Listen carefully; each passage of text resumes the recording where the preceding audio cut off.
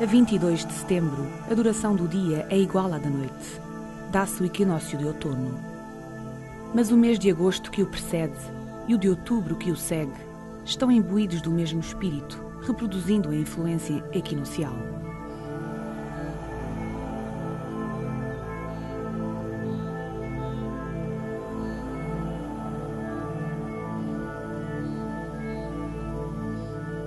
É o tempo de aproximação do inverno, de restabelecer o contacto com os mortos, com os espíritos ou com o transcendente.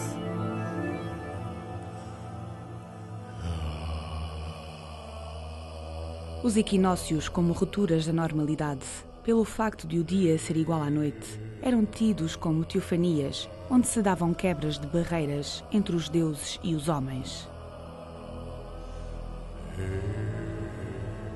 Foi o tempo místico por excelência do culto de Demeter, especialmente o Equinócio de Outono, representando um sagrado biocósmico do tempo que se esgota e que se espera que a deusa promova a sua regeneração.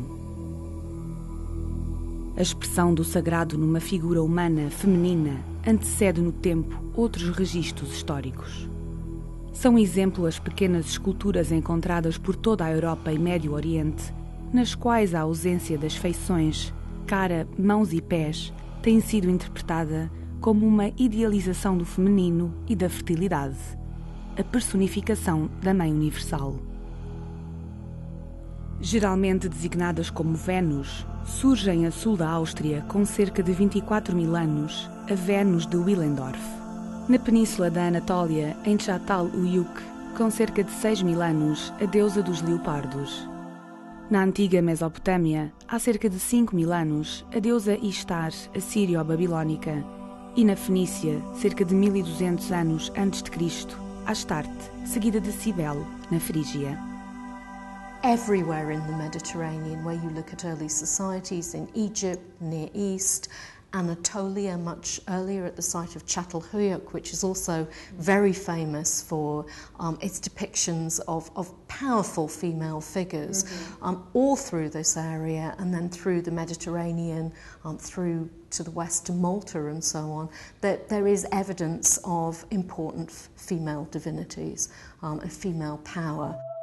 Quando o culto da deusa Cibele se propagou pela Ásia e até à Grécia continental, já existia um sincretismo com divindades como Rhea, de Creta ou Gaia. Todas estas figuras femininas têm em comum representarem de modos diferentes a Terra e a sua ilimitada capacidade de produzir vida. São divindades telúricas que traduzem os ritmos de fertilidade da Terra, acabando por se concentrar cerca de 3.000 anos antes de Cristo na figura da deusa Demeter.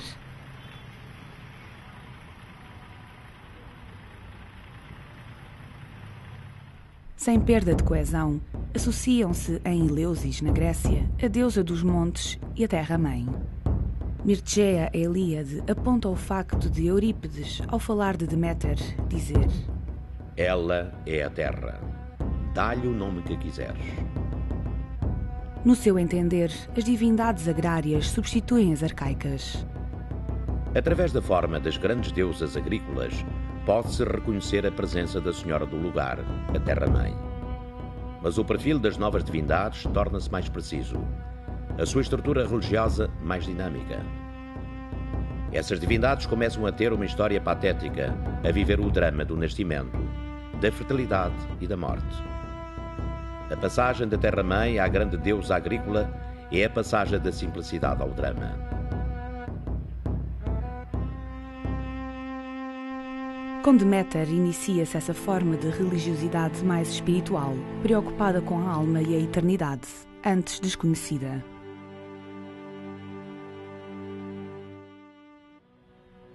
Deméter reúne na Grécia um conjunto de antigas versões do sagrado feminino, Gaia, Réa, Cibele e outras, representando não já a terra enquanto solo, mas sim cultivada e fecunda. Tornou-se a deusa dos frutos e da riqueza que a agricultura proporciona, especialmente dos cereais. O trigo e a cevada foram-lhe consagrados.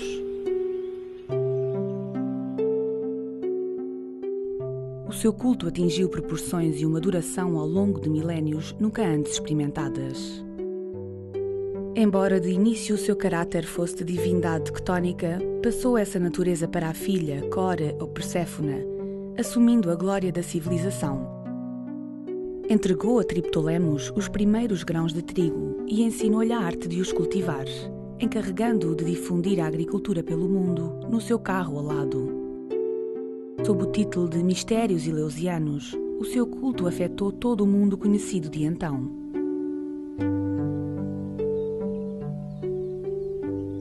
Grandiosas cerimónias populares celebravam o acontecimento cósmico do Equinócio de Outono, que marcava o encerramento do ano agrícola com a morte da Terra. O drama do desaparecimento de Perséfona, raptada por Plutão, e a dor de Deméter explicavam a esterilidade temporária da Terra. Mas a recuperação das forças cósmicas, exaustas no fim de um período de consumos, são uma tragédia bem mais vasta. É a ela que estão ligados os mistérios eleusianos. O restabelecimento das forças cósmicas processa-se com a devoção dos homens, mais propriamente das mulheres, pois era um ritual predominantemente feminino. É uma promessa ou... Enquanto eu puder, já há muitos anos. Costuma vir todos os anos? Sim, todos os anos. Mesmo que fisicamente comece a gostar? Começo a gostar, vou vendo sempre até onde é que posso chegar. Como é que se chama? Rosa. A entrada num tempo sagrado exige uma cuidadosa preparação de purificação e perdão, ou redenção dos pecados que se cometeram no tempo profano. O equinócio de setembro é antecipado pelas purificações de agosto. Agosto representa no calendário cósmico o portal de entrada nesse novo tempo equinocial, no qual uma mística diferente vai substituir as teses da fertilidade e da abundância, próprias da primavera e verão antecedentes. O mês de agosto funciona como o átrio, a zona de entrada que é simbolizada pela água. Rituais de purificação e de passagem ao novo tempo lembram os do passado que utilizavam o mar de preferência, embora rios, lagos e mesmo tanques servissem igualmente essa função de purificação simbólica, de expulsão de maus espíritos. Deles vinham aquelas doenças específicas como a gaguez, a epilepsia, a gota e outros males que também afetavam o gado e animais domésticos. O costume da purificação de gentes e animais parece encontrar eco nos Açores, através das procissões e outros ritos, como sejam as Semanas do Mar. Na cidade da Horta, Ilha do Faial, os pescadores preparam as embarcações para a procissão da tarde. No alto do monte, a capela da Senhora da Guia permanece quieta e silenciosa. Ao redor, estende-se uma paisagem de sonho que desce em suave declive até ao mar.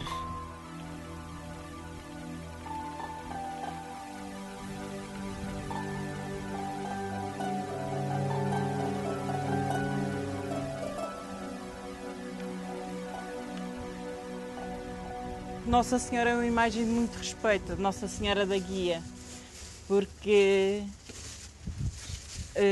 tanto faz milagres como também traz castigos. Os baleeiros antigamente neste dia iam ao mar e não iam à procissão, e então nesses dias havia sempre acidentes, aqueles acidentes em que os botes reviravam, e havia sempre aquelas desgraças que haviam. A gente, quando estamos no mar, em horas difíceis, agarramos já a nossa fé e é a Nossa Senhora que vai para a frente. Por isso é que a gente faz isso sempre. Ano passado participei com um barco que não era meu e gostei. E então este ano, como obtive o barco ao longo do ano meu, eu optei por fazer. Se eu acredito, optei por fazer. Não Já tinha intenção de parar o barco para esta semana, então optei por fazer isto. Acredito nestas coisas, o meu marido também, a fazer a procissão. É a fé de Nossa Senhora a ajudar em momentos difíceis e em momentos bons também. Pensamos nela, que ela está ajudando, e por isso é que vou todos os anos. O mar, como elemento primeiro da criação, assume o papel de limiar simbólico entre diferentes dimensões, assim como entre a vida e a morte. Tem que se lidar com ele como um ser vivo. De repente está bom e de uma hora depois já está mal. E temos que saber as horas que é para vir para o porto, como costuma dizer. E no meu ver ele não falha, ele não perdoa.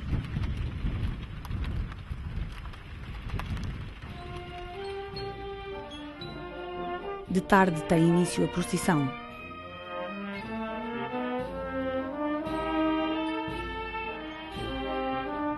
A senhora desce agora aos ombros dos devotos e dirige-se para o mar.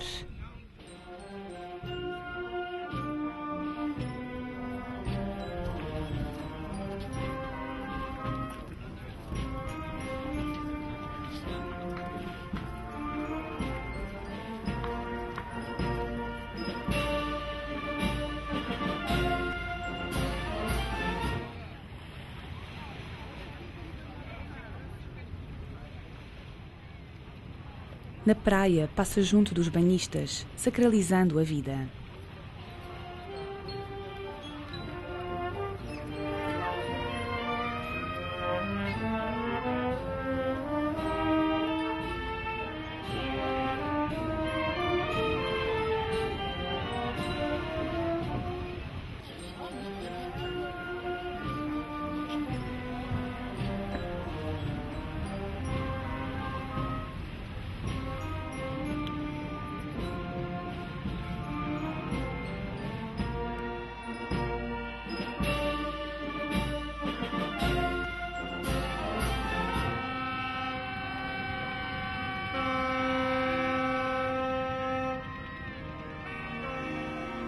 Toda a água adquiria no passado o estatuto de sagrada. Rios e lagos, charcos, até bebedouros serviam também de local de purificação de animais domésticos, que eram imersos nas águas num batismo que se julgava preservá-los do mal.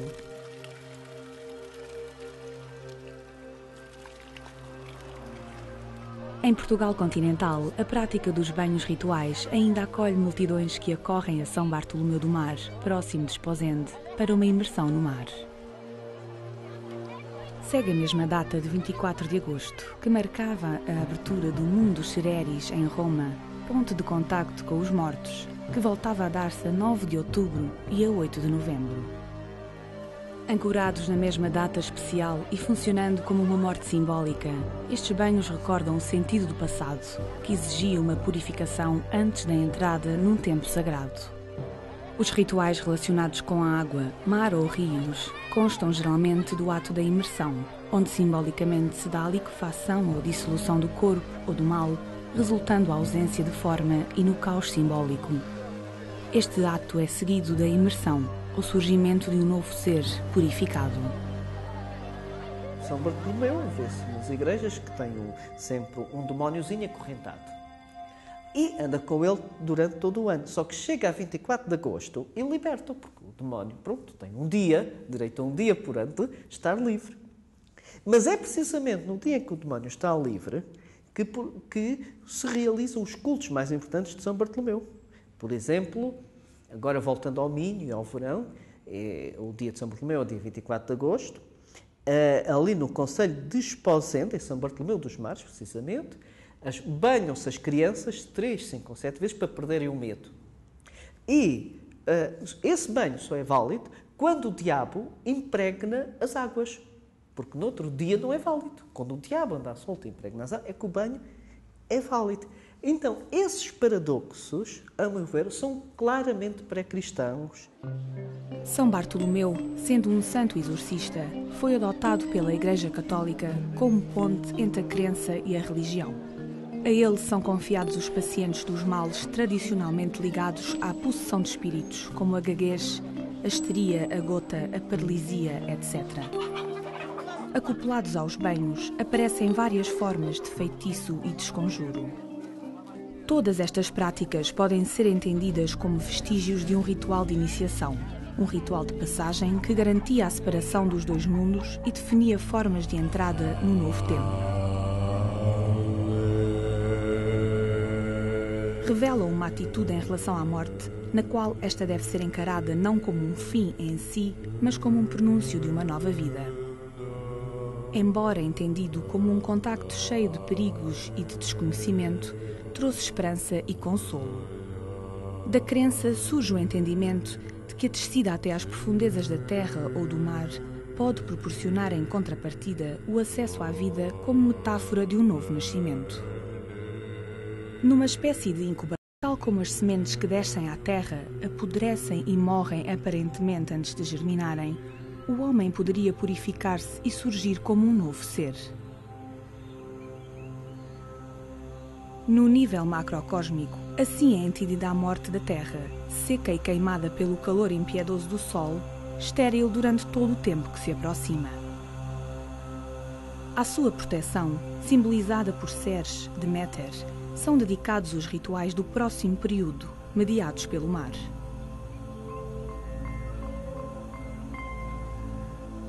Durante todo o mês de agosto, seguindo o impulso atávico, os Açores vivem voltados para o mar. Os rituais poderão ter perdido o espírito místico anterior, mas adquiriram outro. Ganham através da arte, da música, num simbolismo que permite o reencontro com os elementos de base. O mar como centro e o marco temporal à volta do 24 de agosto.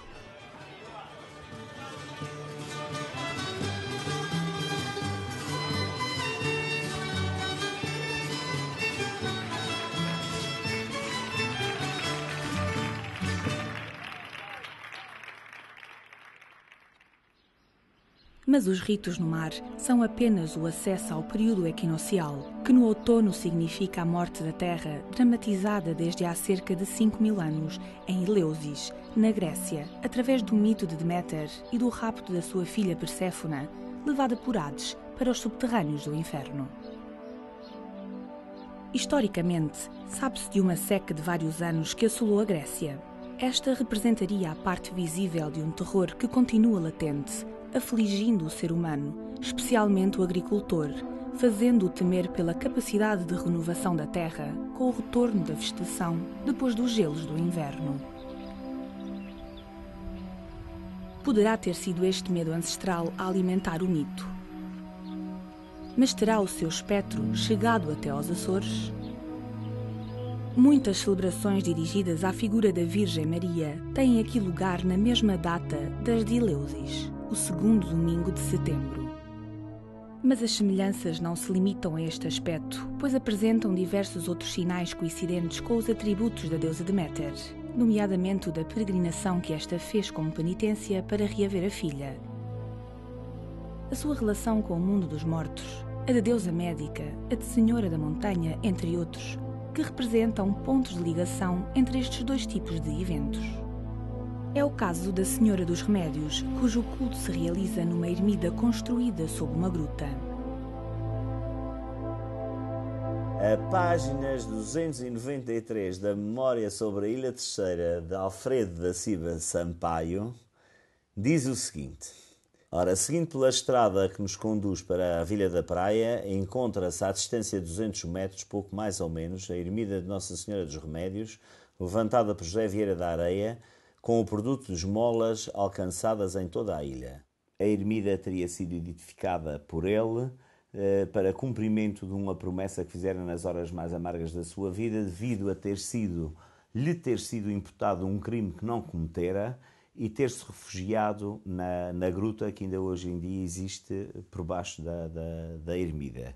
Aí diz a tradição que ele encontrou a imagem de Nossa Senhora dos Remédios e então, quando foi libado desse crime, andou ao redor da ilha pedindo esmola para construir a referida ermida.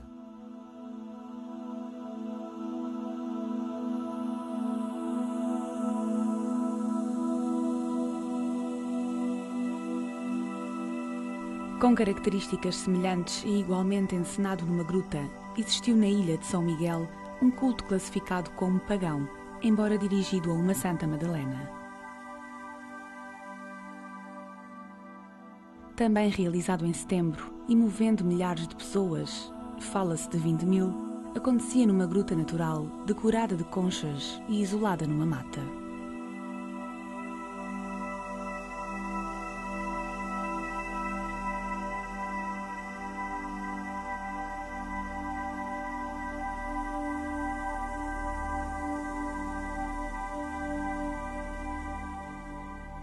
A ligação ao culto antigo parece estar ainda presente na Senhora da Lapinha, com uma ermida situada num alto, mas junto a uma fonte, a da Nasce d'Água, e a Senhora da Penha de França, assento no topo de um monte, sendo que estas duas têm bodo de leite e tourada.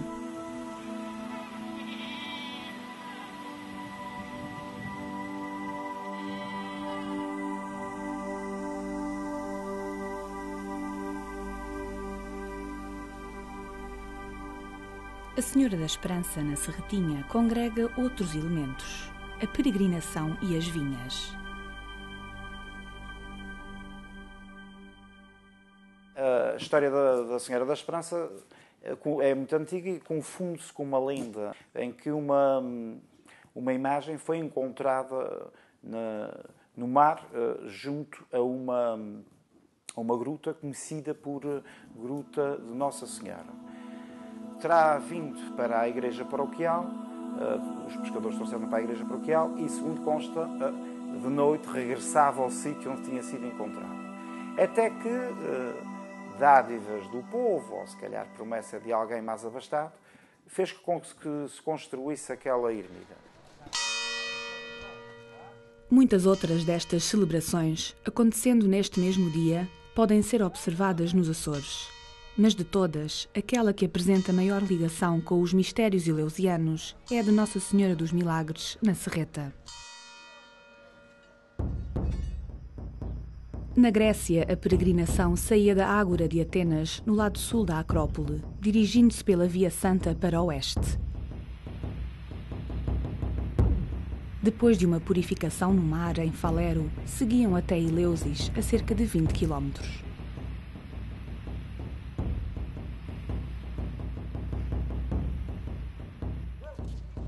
Na Ilha Terceira também saíam para a Serreta, a cerca de 20 km a oeste, num percurso semelhante.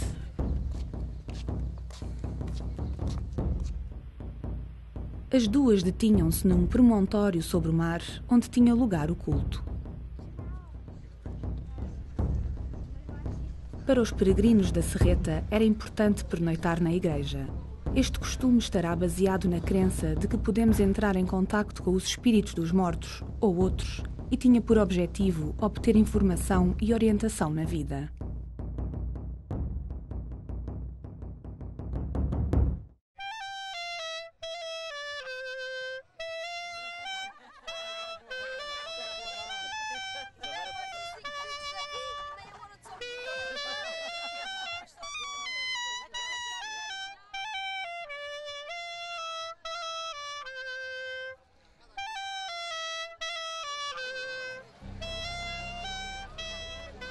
Em Eleusis, a noite de vigília era dedicada à fase mais importante dos mistérios, a que só assistiam os iniciados, a da revelação dos segredos do além.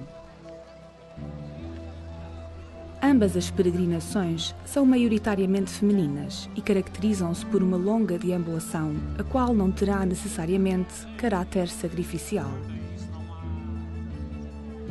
A da Serreta terá tido início ainda no século XVI, seguindo a fama de santidade de um monge que se instalou no local, dando lugar a esta manifestação religiosa que depois se multiplicou por diversos locais da ilha. Terá sido retomada quase 2 séculos mais tarde, durante uma crise sísmica.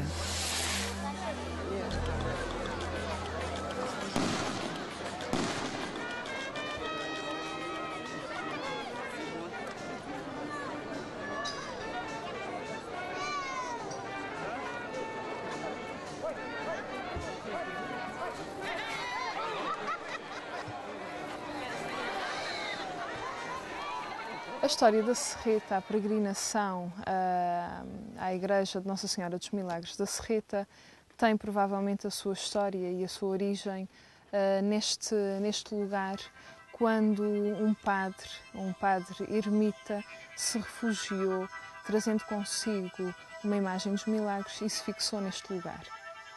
Curiosamente, existe uma história muito engraçada que passou de geração em geração, e até aprofundarmos um pouco destas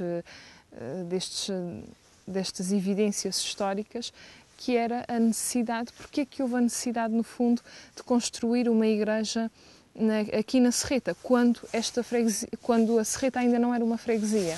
Porque se dizia que a Senhora dos Milagres, que foi transportada para as 12 Ribeiras, que fugia durante a noite e que de manhã desaparecia da igreja e vinha a aparecer precisamente neste lugar. Eleusis marcou um importante ponto na evolução do pensamento religioso ocidental, atribuindo à alma pela primeira vez uma dimensão eterna para lá da morte do corpo físico.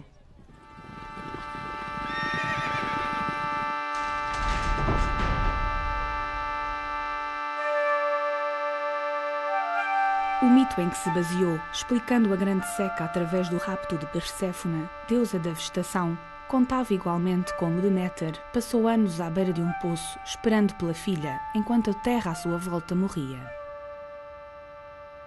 O seu sofrimento terá convencido Zeus, que negociou com Plutão o retorno periódico de Perséfone à superfície.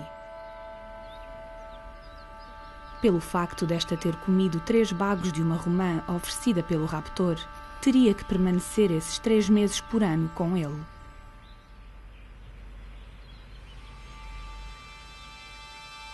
Reconhecida pelo apoio que a população de Eleusis lhe tinha prestado na reconquista da sua filha, Deméter ensinou a um dos seus habitantes, Triptolemos, os segredos da agricultura. As duas histórias entrelaçam-se harmoniosamente, formando ambas parte dos mistérios eleusianos, aos quais foi posteriormente agregado o culto do deus Dionísio.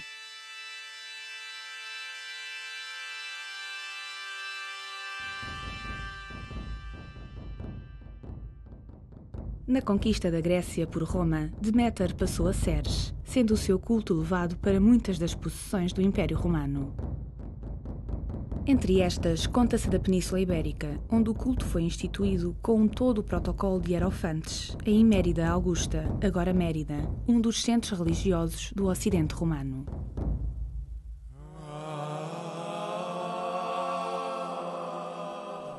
Cultos como o de Deméter, Cibele, Perséfone, assim como o de Ishtar, Ísis, Astarte, adotados pelos romanos, foram gradualmente sendo impostos aos habitantes da região circundante, agora Beira Baixa, Ribatejo, Alentejo, até ao Algarve e, igualmente, até Braga. Há um grupo de iniciados, portanto, no século II d.C., introduziu nesta região de Mérida o culto de Cibele, da deusa mãe. A deusa mãe de origem anatólica, de origem da Ásia Menor. Mas a verdade é que se somou a todas as outras deusas mães desta mesma região, mais o culto de Cibele. E para além dos tais iniciados que estariam cientes dos mistérios relacionados com o culto cibélico, o comum da população até talvez pudesse erigir uma ou outra ara, um ou outro altar em honra de Cibele, considerando apenas a sua vertente de deusa-mãe e sem estar iniciada nos mistérios. Nesse sentido, de alguma forma, o que se percebe é que se criou nesta região em torno de Mérida, e quando eu falo em torno de Mérida estou a falar de uma forma relativamente lata, que abrange uma grande parte do território atualmente português, no Alto Alentejo e na Beira Baixa, criou-se, de facto, juntamente ao que já cá existia, das Atequinae, da Iconaloiminae, da Nábia, criou-se um mundo religioso em que essa figura da deusa santa, que é a deusa-mãe, está muito presente. Um dos entrepostos deste percurso religioso era a Idenha a Velha. É nesta região, mais precisamente em Monsanto, que se pode assistir à reposição do mito de Perséfone, dramatizado por uma peregrinação de cerca de 12 km, a ter lugar igualmente no segundo domingo de setembro. Terá andado por aí um pastor e encontrou uma bonequinha, que ele achou muito bonita, na toca de uma azinheira. Este local sempre teve azinheiras, já teve mais que aquilo que tem hoje, mas tinha muitas azinheiras. E ele encontrou uma bonequinha e, como tinha filhas, meteu a bonequinha no bornal para levar para casa para as filhas. Mas quando chegava tarde a casa, as filhas ou que já dormiam ou qualquer coisa, no outro dia, quando ia para lhe entregar a bonequinha, ela já lá não estava. E vinha encontrá-la novamente na mesma azinheira onde a tinha encontrado. Isto repetiu-se várias vezes, ele terá comentado, e o que é que o povo entendeu? Que era um milagre de Nossa Senhora. Depois, a partir daí, fizeram lá a capela, começaram a fazer a festa à Nossa Senhora da Azenha. E então, hoje o povo de Monsanto tem muita fé com a Nossa Senhora da Azenha. Esta é uma versão, no entanto há outra. Essa outra versão é que andariam por aqui umas meninas a guardar gado e que foram atacadas por duas cobras, duas serpentes. Elas viram-se aflitas e terá surgido Nossa Senhora que matou as cobras. E então, como as cobras estavam assanhadas, diziam, era as cobras assanhadas, a senha.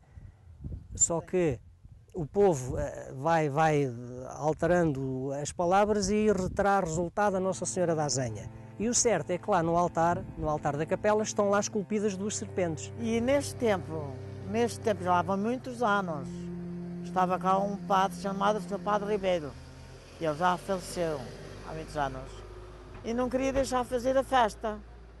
Queria fazer como ele queria, não queria deixar fazer a festa ao povo.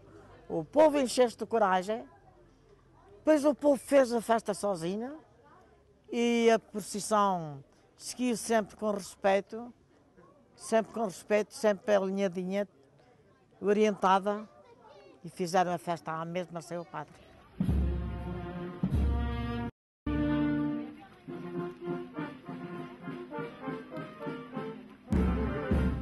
A vila, feita de pedra, acorda cedo para a celebração da procissão. A senhora vai estar entre os devotos que a prepararam cuidadosamente para o cerimonial.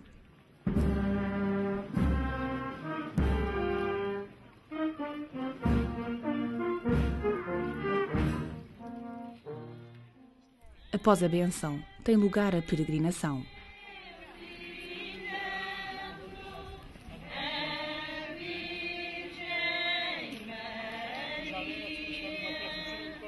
And I think that's reflected in the practice of the Eleusinian mysteries, that they were so important to the Greek people. People often describe Greek religion as one of practice rather than belief, that the important thing was to make offerings to the gods, to give animal sacrifices, that if you did the right things, then the gods would look favourably on you. So it's a much more personal kind of religion, and I think it's interesting that that's focused on a female deity, that there is a sense in which some female deities are more personal, more human, more accessible than some of the male deities. That's perhaps simplifying it. But I think it's also one of the reasons why you can see later on a linkage between some of these deities like Demeter and Isis, and perhaps I shouldn't call it a deity, but someone like the Virgin Mary, where there's clearly a link between them. Mais a sul da Península Ibérica, por influência cartaginesa, em época pré-romana, tínhamos tido Tanit, que em época romana é designada como a deusa celeste.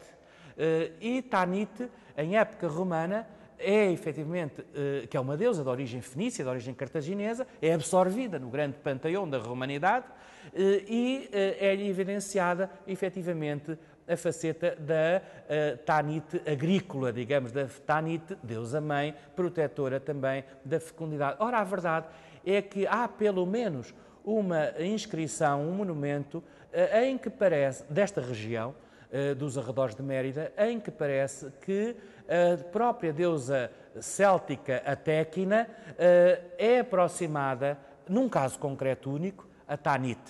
Portanto, vê-se que também, o que se percebe é que há um caldo, uma espécie de sopa de pedra, digamos, em que vão-se juntando nomes e vai avolumando um conceito que é transversal a várias culturas e a várias influências. Tanto o Museu Nacional de Arqueologia, em Portugal, como o Museu Romano de Mérida guardam importantes vestígios deste passado religioso.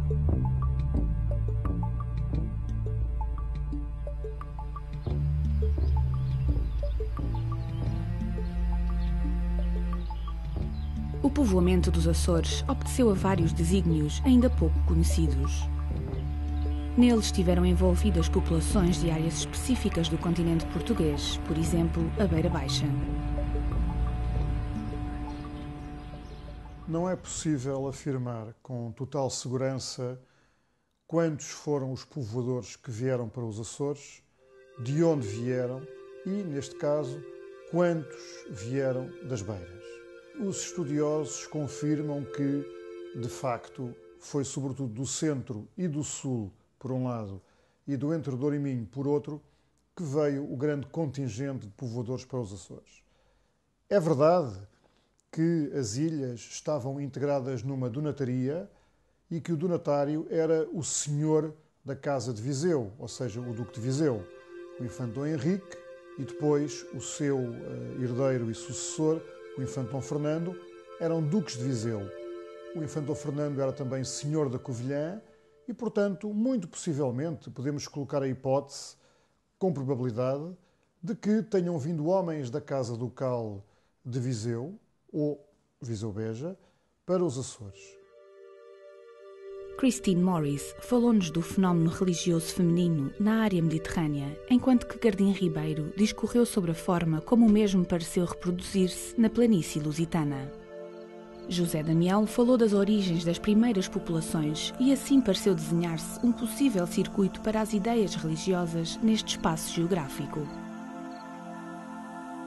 No entanto, tais sequências lógicas não deverão obscurecer um facto importante, o fenómeno em questão, o da morte da Terra durante o período invernal e o terror da sua possível irreversibilidade não são problemas que o homem, tanto o arcaico como o atual, possa considerar superficiais. Dizem respeito a um vasto e profundo sentimento que, devido aos traumas criados, se terá transformado em arquétipo de insegurança, generalizando-se a toda a humanidade e manifestando-se na área geográfica do indo-europeu através do mito de Demeter-Perséfona.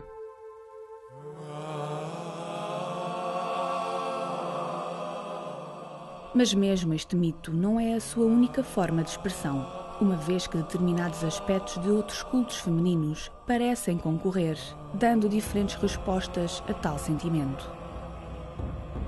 Será dentro deste quadro conceptual que se pode entender a transferência da deusa Cibele, ou do Bétilo que a representava, da Síria para Roma.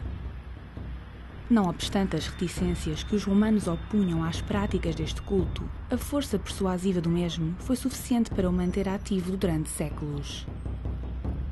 Assim, poderá explicar-se a razão porque foi sob o principal templo de Cibele, em Roma, que os cristãos ergueram a grande Basílica Mariana, Santa Maria Maggiore, a maior igreja de Roma a seguir à do Vaticano.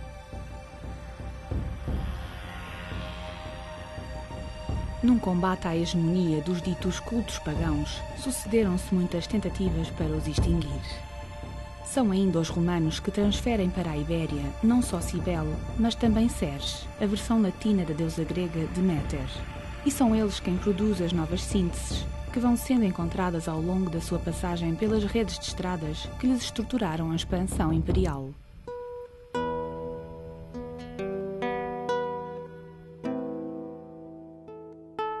A cidade de Imérita Augusta foi uma peça central nos percursos económico-militares dos romanos na Península Ibérica. O espólio arqueológico do Museu Romano, em conjunto com a majestosa estátua de Ceres Demeter na porta principal do Teatro Romano, dão conta do papel que a religião terá desempenhado na concretização dos projetos expansionistas romanos, refletindo a dimensão da interação político-religiosa na sociedade romana de então. A estratégia romana de conquistar, implementando em simultâneo práticas religiosas, torna-se visível nesta situação em que Deméter Ceres é levada a conquistar a Tégina, uma das principais divindades femininas da região lusitana.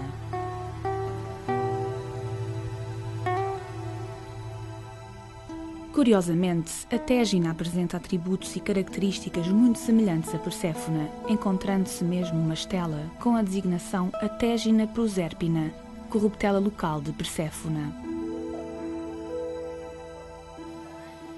São ainda os romanos que erigem um templo a Vênus, aqui funcionando como síntese do complexo feminino de Deméter, Perséfona, Cibele e Atégina, em Idanha a Velha.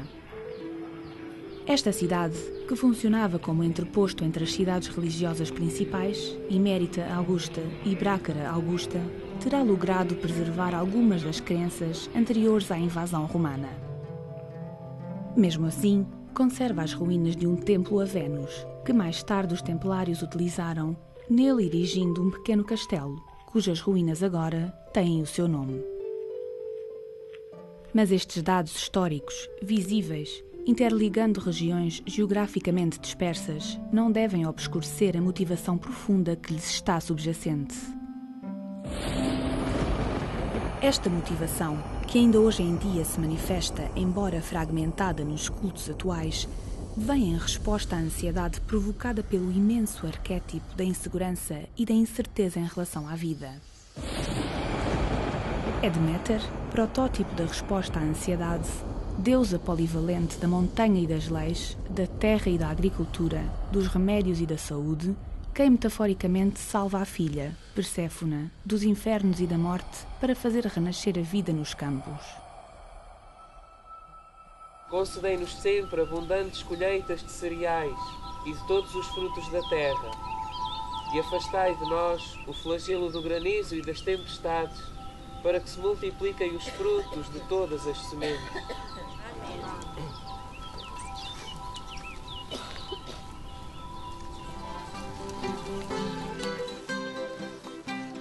A cerimónia cristã da benção dos campos, que tem lugar na Ilha do Pico, neste período do calendário litúrgico, poderá ser considerada como uma expressão deste entendimento mais puro dos atributos de Deméter, o qual não encontrou antagonismo na filosofia cristã.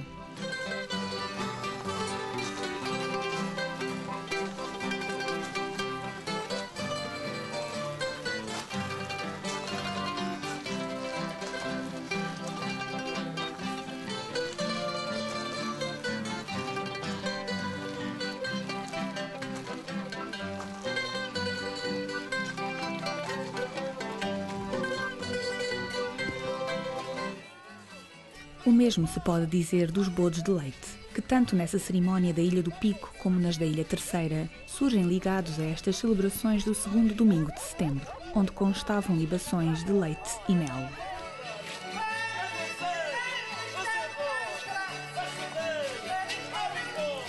Podemos considerar estes aspectos do culto católico como vestígios puros do culto de Deméter. Outros, porém, já não o serão, estando neste caso a ligação dos touros a este ritual.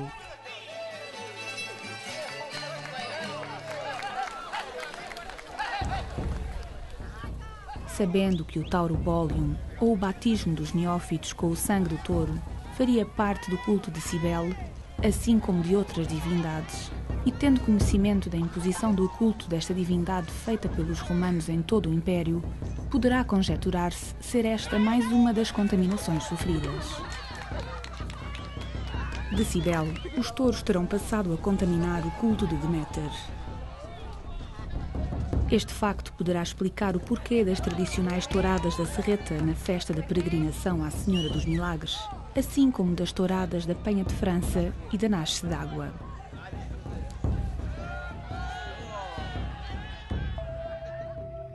Do mesmo modo, poderá justificar-se a ereção de capelas no cimo dos montes, no mato, junto das criações de touros, na Ilha Terceira.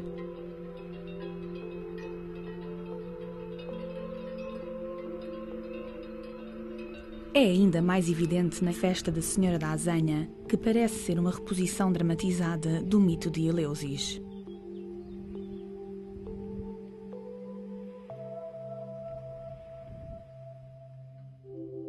Desde o ponto de partida, Monsanto ou Monte Santo, que dominando a planície, sugere a mítica representação do sagrado, ou da própria Deméter, até à descida aos infernos, onde permanece até à primavera seguinte, imita ao pormenor o significado de Eleusis.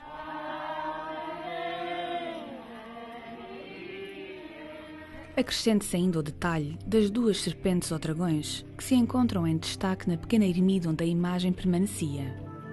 Representações tradicionais dos guardiões das fontes, facto que estabelece a ligação a um vasto arquétipo do sagrado feminino.